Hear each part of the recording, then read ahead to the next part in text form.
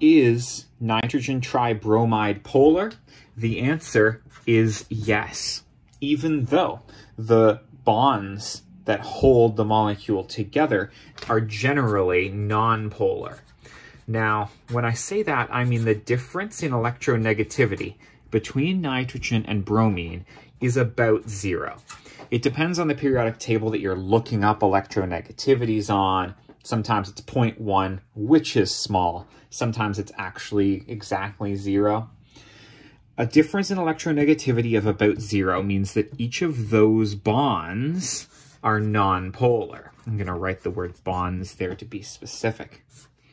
But that doesn't mean, like I used to think, that the molecule itself is automatically nonpolar.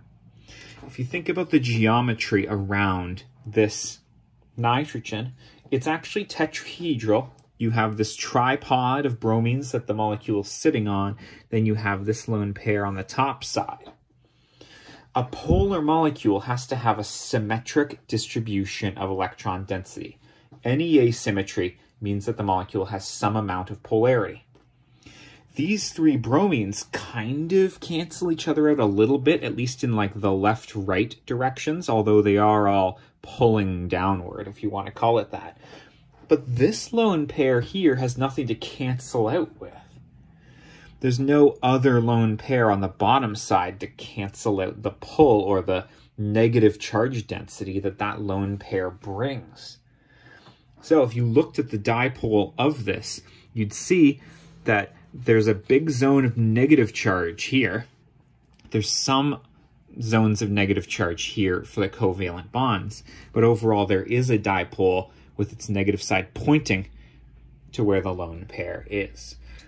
The point I'm trying to get at here is, generally, if you have a lone pair on the central atom, it will probably be polar, unless you have a second lone pair on the exact opposite side as the first one.